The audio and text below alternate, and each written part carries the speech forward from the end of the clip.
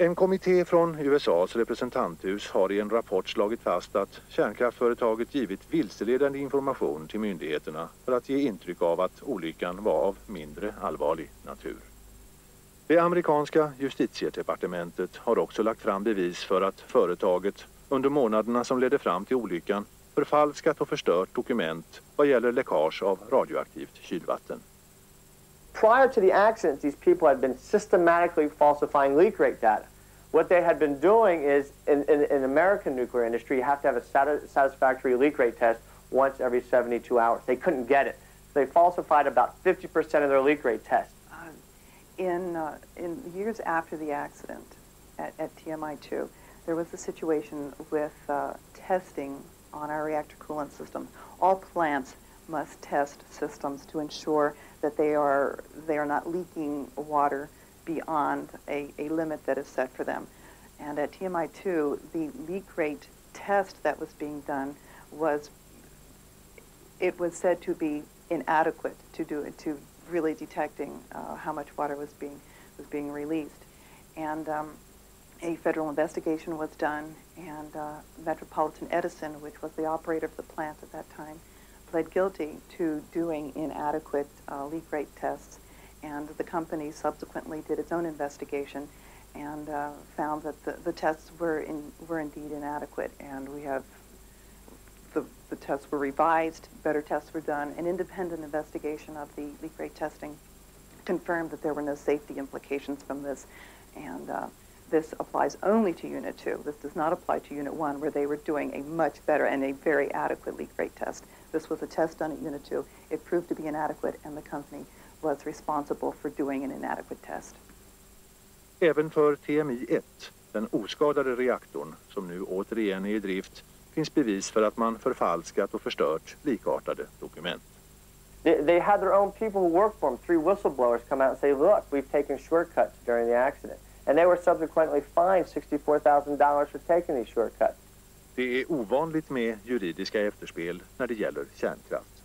In 1984, they were first and only utility ever criminally convicted under the Atomic Energy Act. We have convicted criminals operating a nuclear power plant. We're not talking about making shoes or people farming. We're talking about people operating a very dangerous technology that are convicted criminals.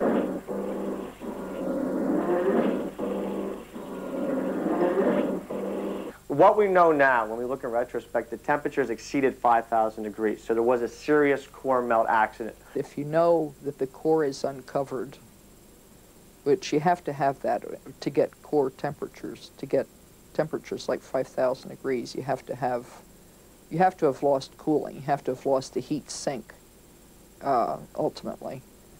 And in a situation like that, that's one of our cues to pack it up and move it out. Kärnkraftsbolaget hävdade under olyckans första dagar att det inte hade förekommit någon härdsmälta och att bränslet var i stort sett oskadat och att endast uppskattningsvis 0,5 till 1% av bränslestavarna hade smält. Enligt NRC var man i verkligheten endast 30 till 60 minuter från en total härdsmälta. At one point they took a coolant sample, and I don't remember specifically what it was, but the dose rate from it was awful. If I had known that morning that the core had melted or whatever, we had a mindset that core melt, pull the plug.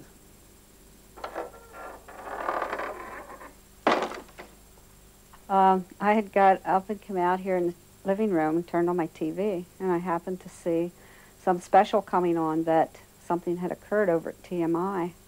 And they were telling everybody to close their windows. If you had your air conditions on, turn them off, stay indoors, listen for more information. They would be giving you the routes out of Middletown in case that you had to exit out of here. Of course, I went out and got my dog in and shut my barn doors and everything and then stayed in the house.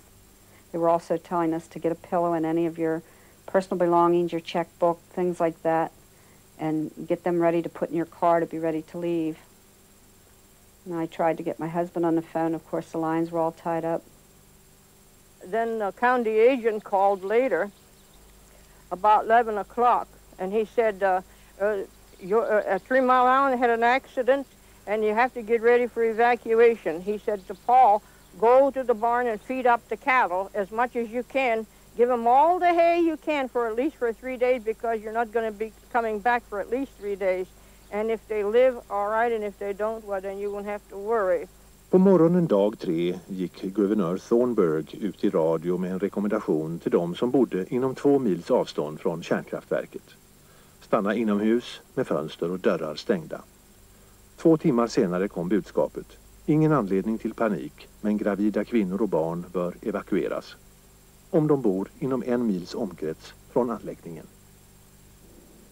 The chairman of NRC was saying something to the effect, if I had a wife and young children there, I would want them out. Dag 4 hade 90% av Goldboroughs befolkning lämnat sina hem. There were many people within the 5-mile radius. They estimate half the population of the 5-mile zone left the 3-mile island area after the 3-mile island accident. När guvernören kom med sin begränsade evakueringsrekommendation hade redan 80% av radioaktiviteten släppts ut. We had to come home Tuesday because we had forgotten our medicine and warm clothing. And as we approached the city of Harrisburg, we could see 3-Mile Island in the distance as we came up the hill. And it was lit up like daylight. You could see the helicopters flying around. There must have been at least 10 of them flying, you know, in a long oval circle back and forth. And I thought they were there just to monitor the radiation, but I had found out later that it was also to disperse the radiation coming out of the plant so that no direction would get a very strong